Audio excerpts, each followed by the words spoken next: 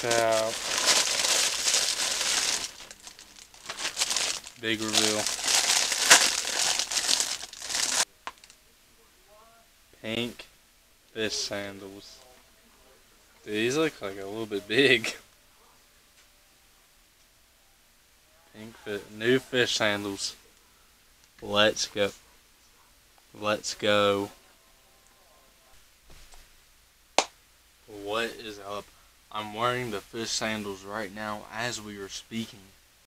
But look at these. These are hella nice. These feel amazing on my feet. 10 out of 10. And honestly, the only downside about getting fish sandals is the shipping. The shipping takes so long. I ordered these after Christmas, and was it February the? I either ordered them like at the beginning of January, or sometime. I think I ordered them sometime after Christmas. Not for sure, but they do come all the way from China, so like literally made in China. Made in China, and then shipped all the way from China. I'm thinking about naming my fish sandals. I don't know what to name these puppies. These are hecka cool though. These are hella cool. These are hella cool. Yeah, they're pink, but who cares? Who cares? Wear what you want. Wear what you want, man. You shouldn't care if it's something different.